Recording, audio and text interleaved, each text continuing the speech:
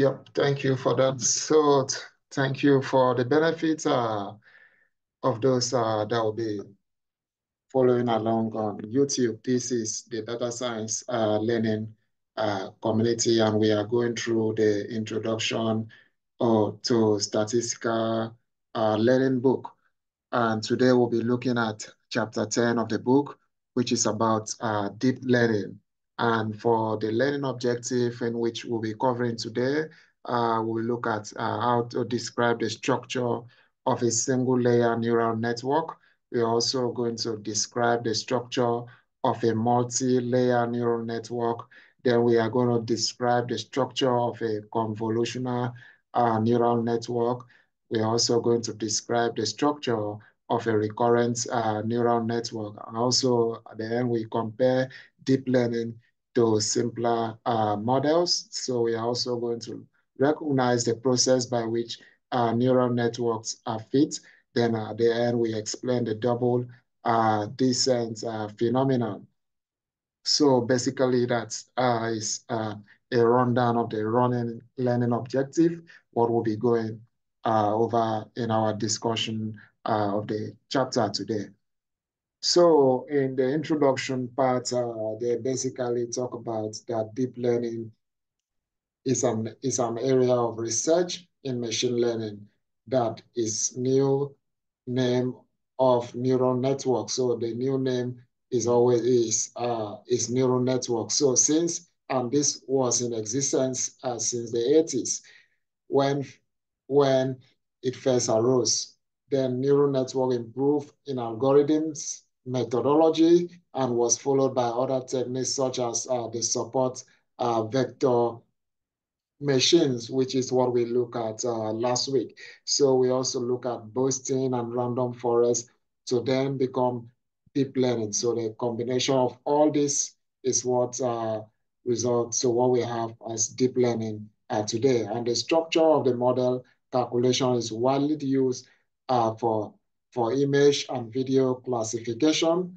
for speech, and also for text modeling. Okay. So, in this neural network, so there are two parts. We have the multi-layer neural network, but the first part we'll be looking at is the single layer neural network. So they said, let's consider a data set that is made up of P predictors. So in this, we have X, which is our predictor variable, which we have X1 down to what XP. And we then build a nonlinear function, which is our f of x, to predict our response variable, which is given by this function, which is f of x beta 0 plus the summation of this, where we have beta k, h k of what? X, where h of x is the expression of the hidden layer. Because in a neural network, we have three different things we are looking at. We are looking at the input, which is the predictors. We also have the hidden layer. Then we also have the output, which is our response variable, which we'll see as we proceed in the discussion. So we have a transformation of inputs named as a of k, function of x, and k activation, which is from 1 to what k, which is not directly observed. So here we have our activation function, which is given like this, which is a function h of k, which is our hidden layer of x. So this is going to give us the activation functions. And then we identify the activation of a nonlinear transformation of a linear function, which is our g of z. So the activation function, which I said earlier on, is given by this formula. So they also went further to add more function to define the activation function. So then to obtain an output layer, which is a linear model that uses these activations, inputs resulting in a function of which is f of x. So f of x is giving us beta 0 plus beta k and A of k, which is our f of x, which is our predictor variable in our model. So each A of k, which is our activation function, is a different transformation of our hidden layer. It's a different transformation of the hidden layer in the neural network. So here we have beta 0 to what beta k, which is giving us W1 of 0 to what WP, which need to be estimated from our data in which we are feeding in into the model. So what about the activation function? There are various options, but they do explain that the most ones are the sigmoid, which is given by these equations, and also we have the rectified, the ReLU, which stands for the rectified linear unit, which is given by this equation. And for the rectified linear unit, where z is less than 0, okay, and where z is greater than 0, where z is greater than 0, we can see that our value, they are all positive. The values are all positive. You can see where z is less than 0 and where z is greater than 0, where we compare the performance of both the sigmoid and the rectified linear units. So they also went further to say that this is a structure of a single layer neural network. Here we can see the layer inputs, the hidden layers, and also the output layer. So here we have the input layer in our neural network, which is X1 toward X4, which is the input. And this input is what we refer to as our predictor variable. Then we also have the hidden layer. So we have the hidden layer, which is A1, A2, A3, A4 toward A5. These are the hidden layer. So within this hidden layer, so we move to the output layer in the model, which is our response variable, which is giving us Y. Because in every model, we have set of predictors, but in the neural network, they just brought in the hidden layer into that model. So from there, we have to move to the response, which is our response variable. So they say that the parameters can be retrieved with back propagation, which optimize the weights, which optimize the weight coefficient, which is W of Kj, and the biases for the intercept, which is W of Ko. We will see about later in this note. So here they gave an example of a neural network using the dosage data sets. So here in this flow charts, they gave our predictors, where we are starting from the predicted variable, which is the dosage. Okay, so within this predictor variable, we have some various weights. We have some various weight variable. Here we have minus 34.4, we have 2.14, and we also have some biases, and we also have our response. So if we pick this dosage and we multiply it by negative minus 34.4, then we add 2.14, we are going to arrive at this curve. We are going to have this curve that we have here. Okay, so but if we have our dosage as our predictors, so if we multiply it by a certain value of minus 2.52, then we add this value, which is 1.29, I think we are going to arrive at this other curve that we have here. Okay, so that's the value we have from here.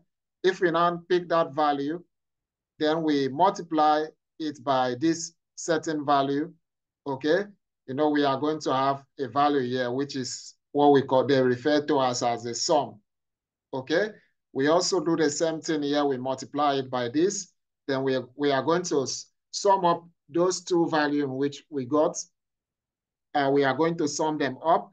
Then we are going to multiply them by minus 0.5 0.58. So that is going to give us our efficacy, which is our response variable in this model. So that is just a flow.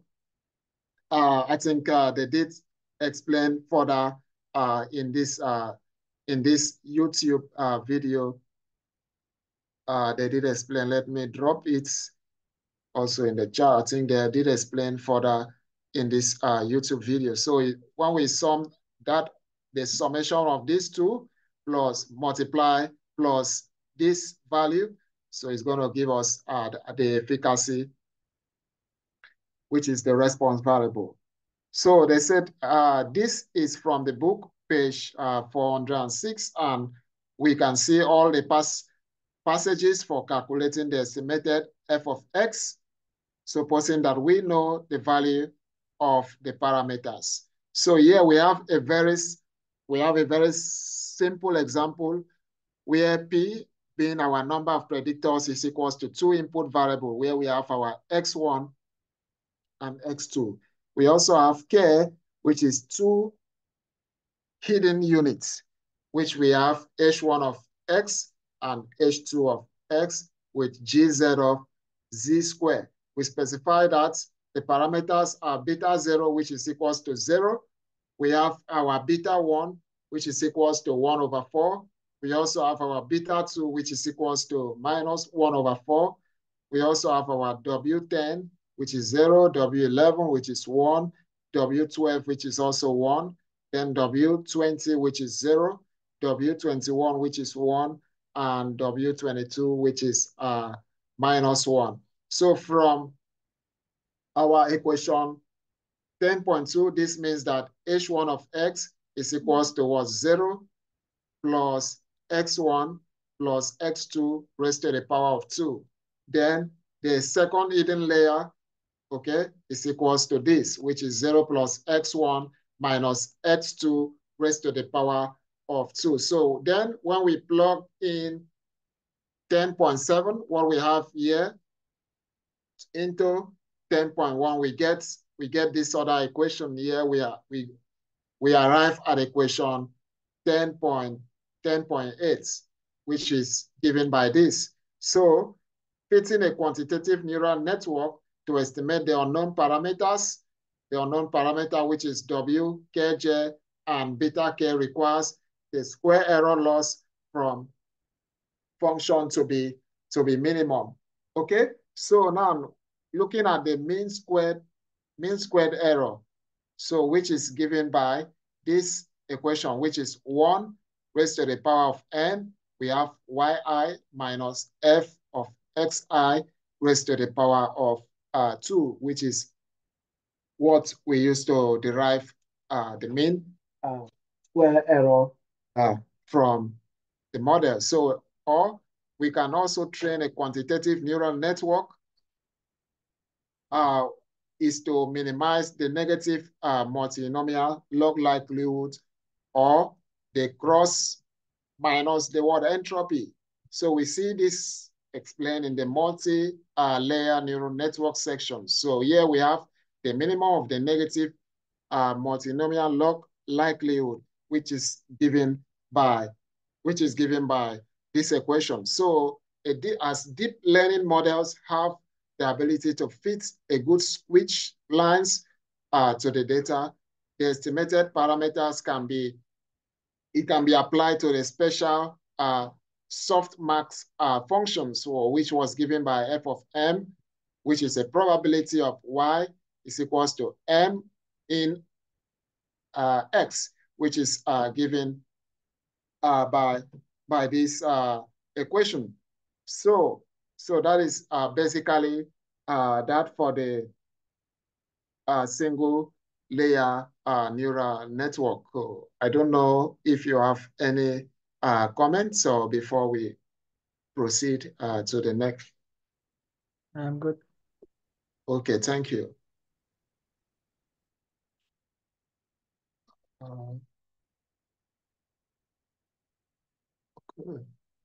Okay, so here, this is the first lab for the single layer network. We are using the ITAS data sets. So here they were how to perform deep learning. In our studio, we need these three packages installed. Keras, we also need TensorFlow, we also need Torch to be installed. But in the book, I think the book they gave some guideline on how we can set up install these three in our machine. So here we are using the ISLR2 package because this package come with the ITAS data sets. So we'll drop all the missing data. Then we are saving the data as GitHub. So we check for the number of rows, which we save, assign it to a variable called n. Then we set our random seed, which is 13. Then we look at our number of tests. Okay. Here we are using the trunc function where we say the number of row divided by 3. So this is the number of tests. Then we have the test ID, which is a sample of 1 to n. Then we pass in our number of tests. So here we are simply fitting the model. So here we have GitHub. So we subset X written except the test ID. Then we have testing, which is GitHub. Then we have test ID. So we fit the model on the training data set. So we do our prediction on the test sets. Then we bind both the testing and also the predicted data sets together. So we use a C-bind from base R. Then we look at the mean absolute of we look at the mean for the summary, which is around 254.6687. Okay, so now we standardize the matrix and fit the lasso using the Gleim nets. So here we have X, we have to scale our model.matrix. So we have salary explained by every other predictors minus 1, then data is equals to the GitHub data set. Then the Y is going to be salary. Then the library, we are using it to fit. Here we are trying to use the GlimeNet package. So we have to look for the CV of the GlimeNet, where we have X minus test ID. So we are fitting this on the test ID. Type is the mean.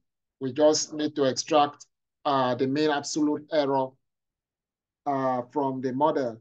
So here we are looking for the minimum lambda, which is a C predict. So we use a predict function, then we look for the mean. So here the mean is now 252.299.4.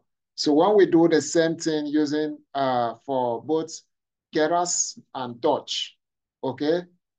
For both Keras and Torch. So here,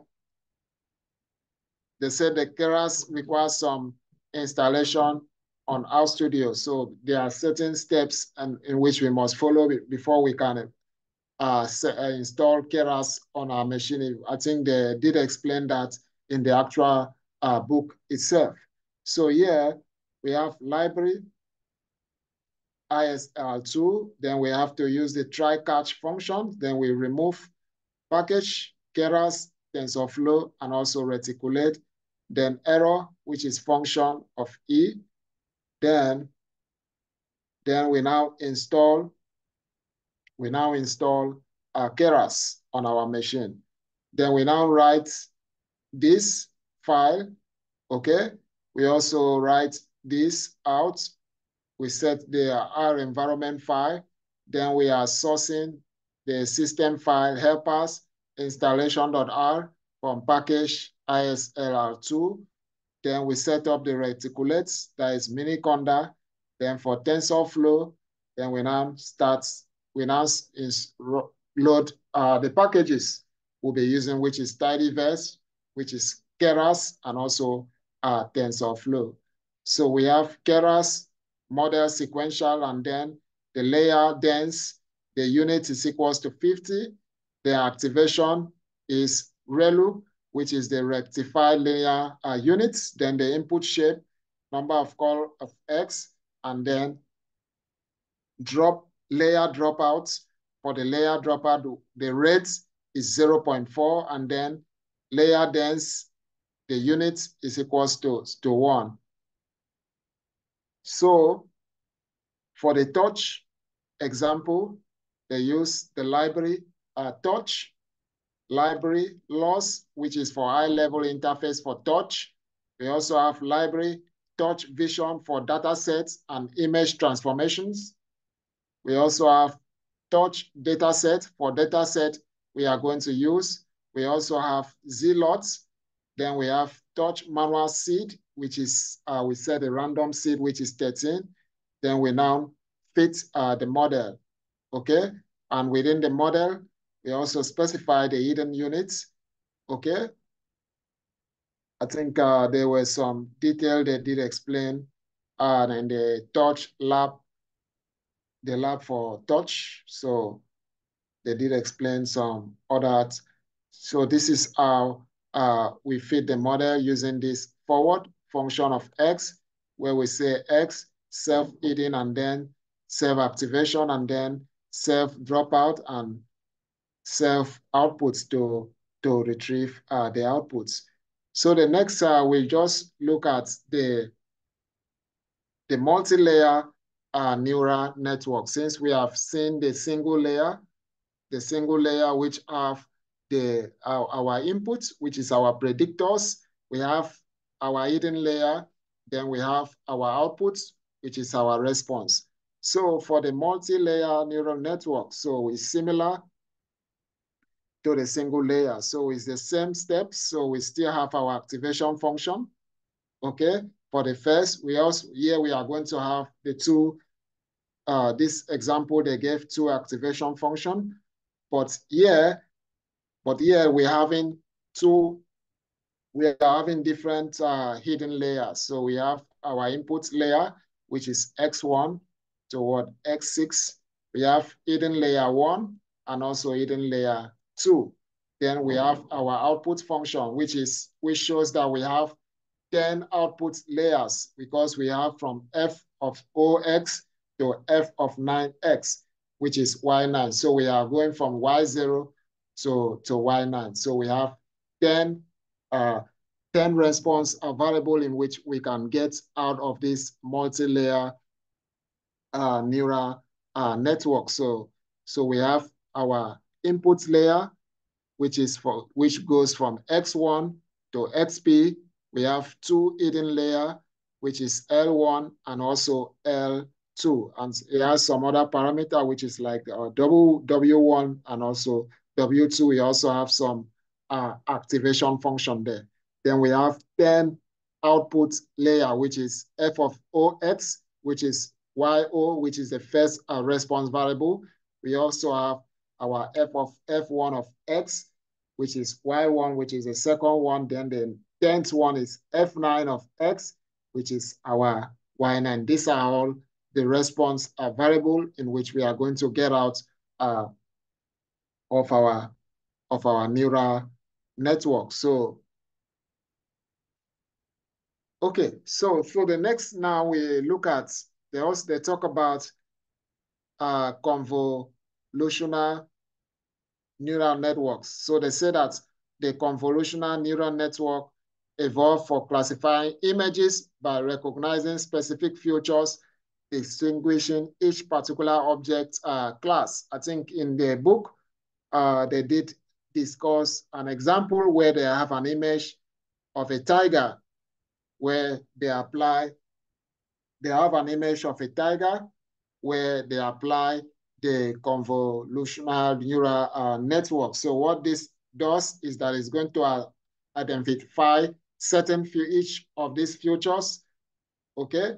It's going to identify these features, then it's going to group these features. Yeah, it's going to be eye, it's going to be, is it ear, is it nose? Then it's going to match all this to give us our tiger. So you are going to feed in an image into the model. So this is going to pick this image, is going to identify some certain features in this image, Then at the end, it's going to split these futures. Then at the end, it's going to classify them to give us a output. And that output is what we call the response variable. So this can be seen in hospitals. This also happen in hospital where we can go and do our scan. So we are, and that process in which we are doing our scan, we are scanning a certain thing, so we are passing something in, okay? So the convolutional neural network is going to pick this input. What we are feeding in is what we can call the input. That is the input because we are feeding the input into the model. So once we are passing the inputs, it's going to identify certain features in this input in which we are passing into the model. So at the end, it's going to group those inputs and give us our output, which is the response. So that is how it's done. So it's going to give us, so they say the networks first identifies low-level features in the input image. These features are then combined to form higher-level features. So it's going to identify lower-level features.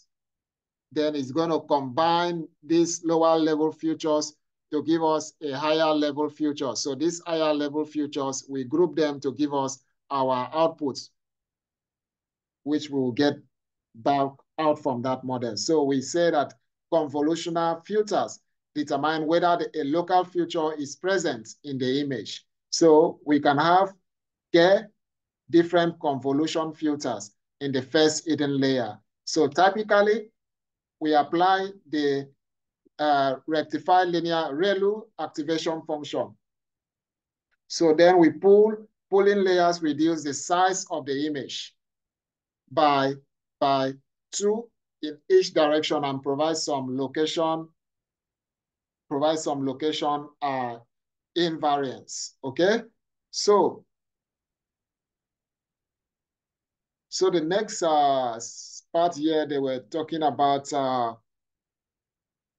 the recurrent neural network. Okay, so they said that this is a predictive model for sequential data in nature. So here we have X is a sequence. So, and we also have hidden layer is also a sequence, okay? Where we have our A1 to what? AL, which we can call our activation function in our model. So each AL fits into the output layer and produces a predictions, which is our O of L for Y, because Y is always our label output, which is our response in which we are getting out of our model. So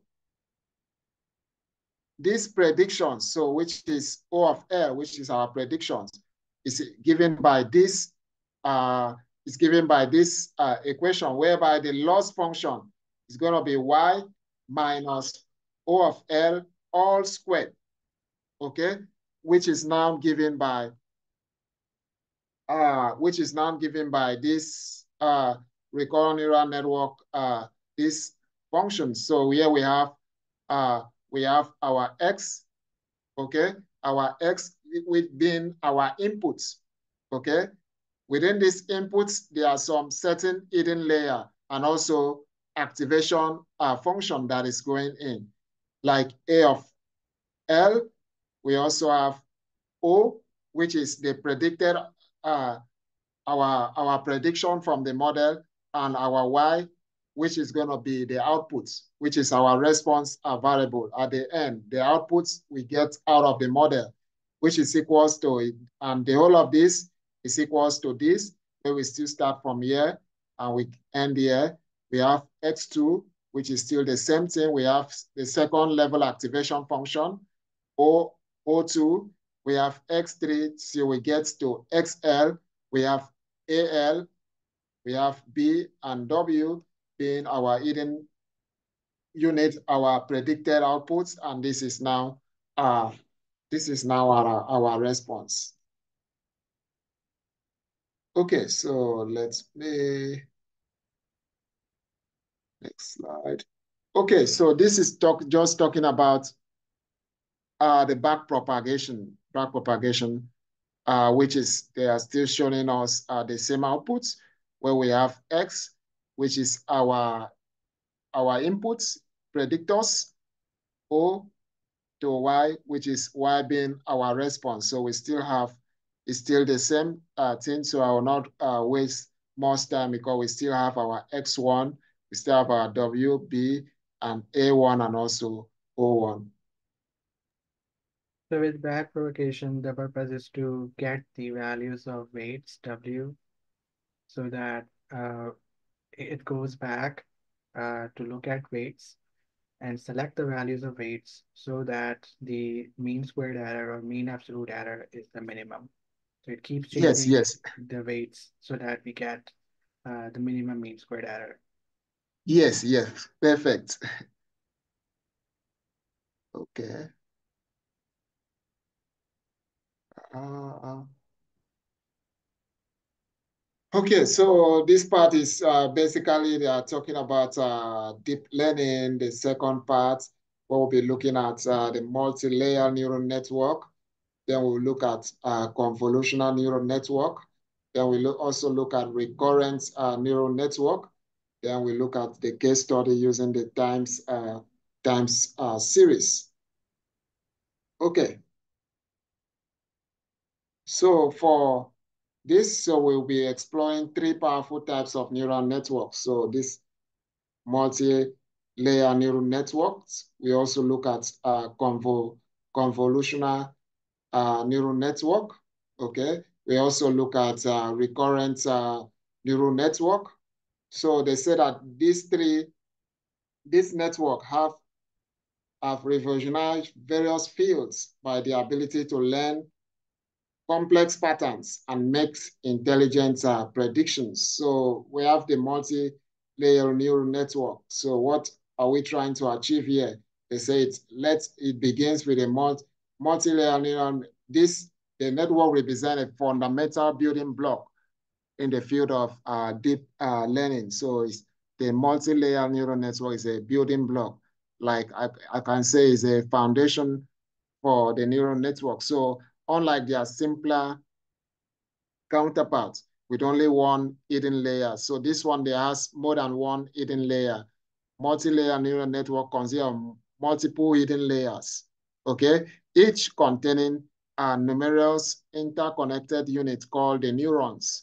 So this architecture enables them to learn intricate representations of data and make highly accurate predictions. So they say that the power of a multi-layer neural network lies in their capabilities to approximate almost any functions with just a single hidden layer containing a large number of neurons. They can effectively model complex relationships between input data and output predictions. So, however, the learning process becomes more manageable when we employ multiple hidden layers, each with a more modest number of neurons.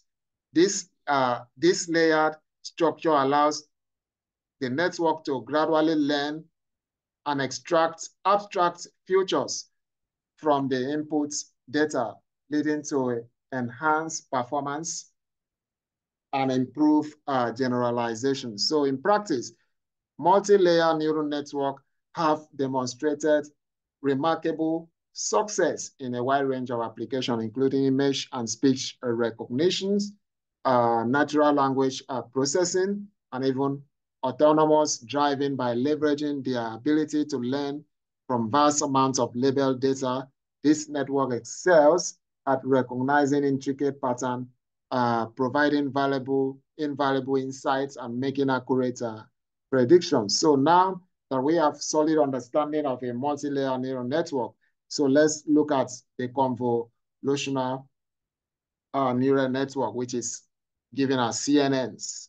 So CNNs represent specialized type of neural network architecture that has revolutionized the field of computer visions inspired by human visual systems.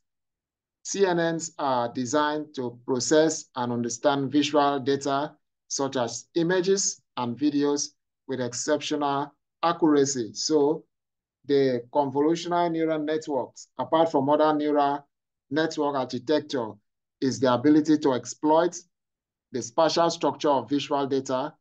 They achieve this by employing a unique operations called convolution, which involve the application of filters or kernels to extract local features from the inputs.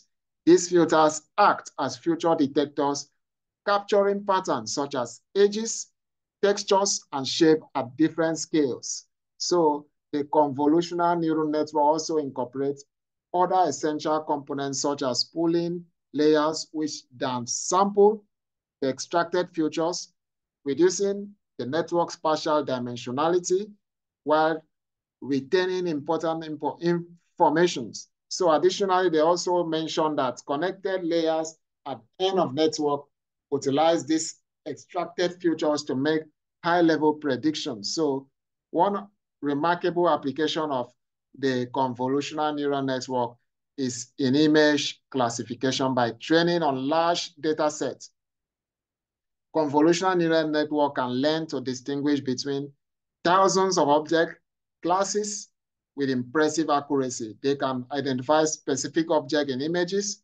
They can recognize faces. They can detect anomalies in medical images and even analyze intricate details in satellite imagery. So the versatility and power of the convolutional neural network extend beyond image classification. So we can see that this CNN cuts across several disciplines. So from what we are seeing here.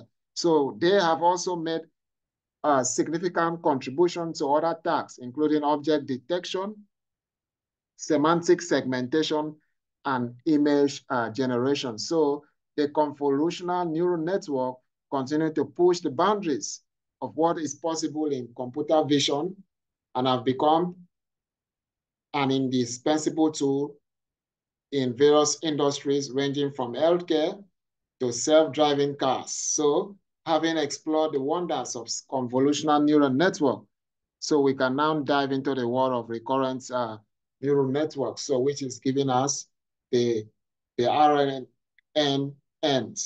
So we can see that recurrent neural network have emerged as a groundbreaking type of neural network capable of modeling sequential data and capturing temporal dependencies. So this makes them highly effective in analyzing and generating sequences such as natural language, text, speech, and time series data. So unlike feed-forward neural network, where information flows in a single direction from input to output, the recurrent neural network introduces feedback connections that allow information to persist over time. So the next, so we can see that the case study for the recurrent neural network, which is the time series, is given. The idea is to extract many short mini series of input sequence, which is given as our X, which is from X1 to what XL with a predefined length of L called the lag and a corresponding target, which is our Y, which is our response variable. So the target is a value of the log volume, which is VT at a single time point, which is given as T, and the input sequence, which is X, is a series of 3 vectors, which is given as X epsilon of L, each consisting of 3 measurement of log volume, which is DJ, return and log volatility from the T minus L, T minus L plus 1 to T minus 1. And each value of time, which is T, makes a separate X, Y pair for T running from L plus 1 to T. So the autoregression for the recurrent neural network has much in common with a traditional auto regression, which is linear model. So, but they both use the same response and input sequence of X of length L is equals to 5 and dimension, which P is equals to 3 in this case. So the recurrent neural network processes this sequence from left to right with the same weights. While the autoregressive model simply treats all L elements of the sequence equally as a vector of L by P predictors. So a process called flattening in the neural network literature. So the RNN also includes the hidden layer activations, A, which transfer information along the sequence and introduces additional non-linearity. So I think they did some example where they load the tidyverse and the ISLR2 library. So they use the NYSE data and then they look at the head. So which is giving us this. Then they use the data dot metrics function to convert it to a matrix. So they pass in the data, then they pass in the DJ return, the log for the volume, the log for the volatility. We have the X data, and then they look at the head, which gave us this. So each train, so pass in the train set, then they scale the data, set down, they scale it to have a mean of 0, standard deviation 1. So they now make a function to create a lag versions of the 3-time series. So they create that this is a function. So now they now apply the lags. So here they use the data frame. So the log of the volume is equals to X data. So log volume. So we have L1, we have L2, we also have L5. So this AR frame and then head, which is 3, row 3, column 3, which gave us this, and then they now extract this for the train set. So the linear autoregressive model.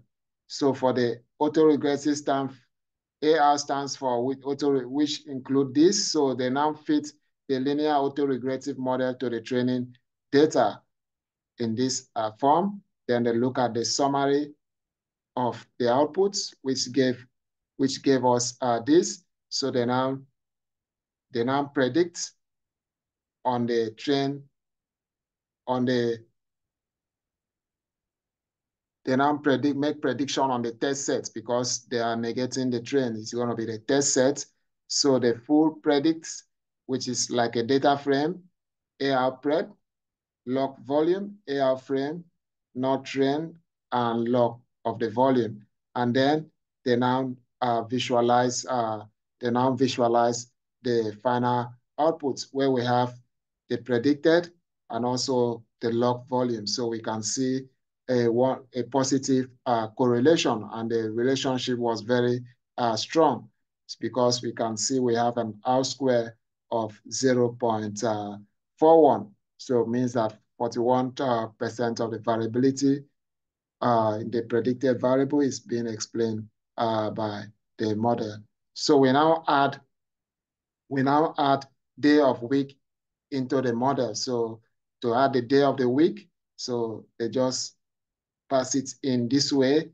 Then they have AR frame, then they look at the head, so which gave us this, which is the first 6 row.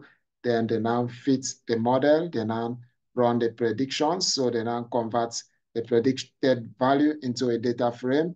So they now create the same visualization again. So once we add the time period, we now have predicted value as against the log of the volume, and we now see that our R square, when we added the day of the week, I think it went up to 0.459.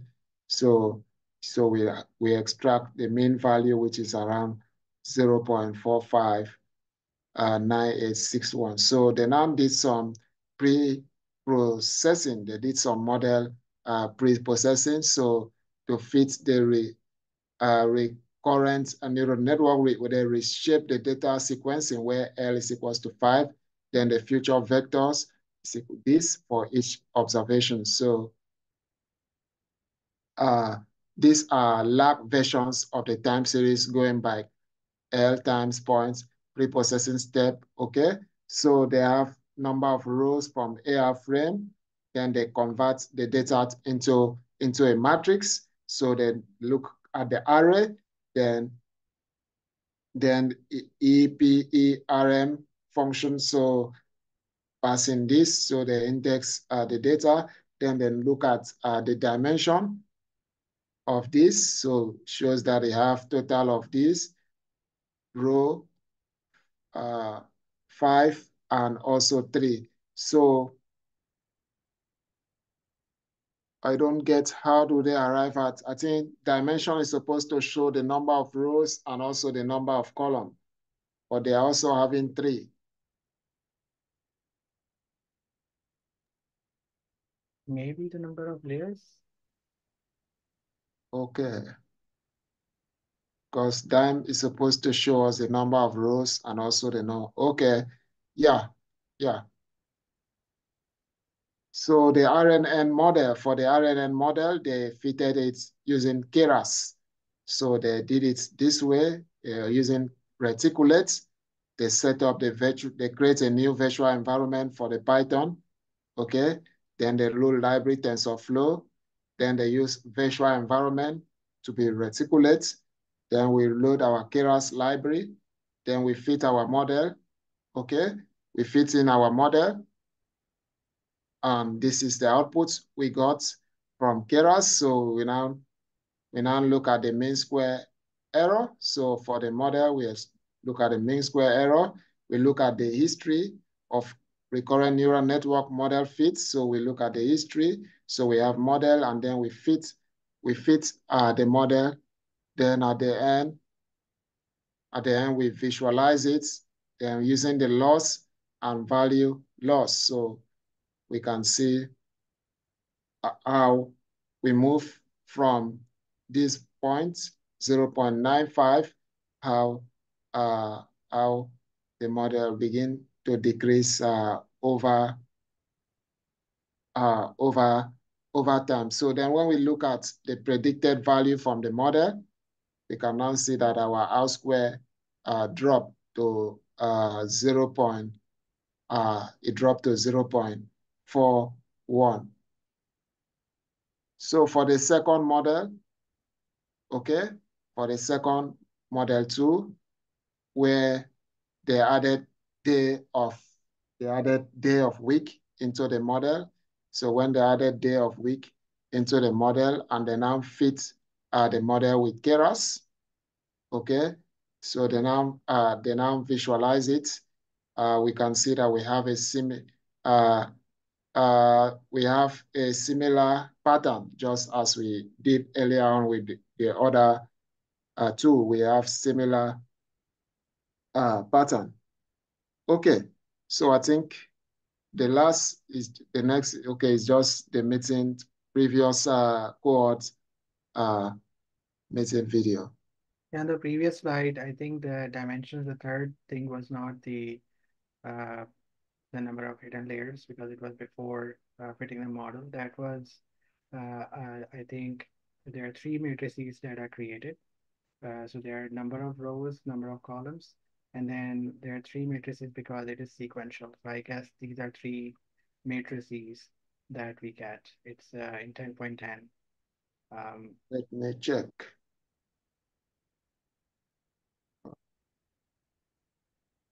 It's down below where they show the plot first. The next topic. Yeah, below this in the pre-processing part. So Yeah, here it's the here. dimensions is, so if we have the AR frame data set, and then it is transformed into a matrix. So we Okay. have those rows and columns, and then three, I think, arrays are created. Or the Okay. array itself is a three-dimensional object here. So the first dimension is number of rows, the second is number of columns, and the number three is the number of matrices that are created, because this is sequential data. This is what I understand. Yeah. Okay. So I think that's all. So let me stop.